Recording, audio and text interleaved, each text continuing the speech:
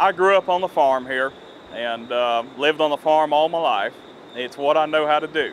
And all the way through high school, I showed dairy cows along with my little brother, little sister, and it's been one family operation. Since the day I was 8 years old, I've been out driving a tractor, helping to put up forage for the cows or helping to work cows on horseback or whatever needed to be done, whatever the chores needed to be done on the farm. As I graduated high school and went on to college, the farming was still in my blood. This is the family. I enjoyed working with my family. The farming is, again, it's what I know.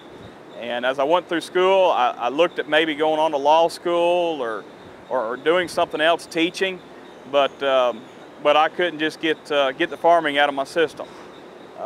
It was my goal then once I graduated college, was to come back and help manage my family's dairy farm.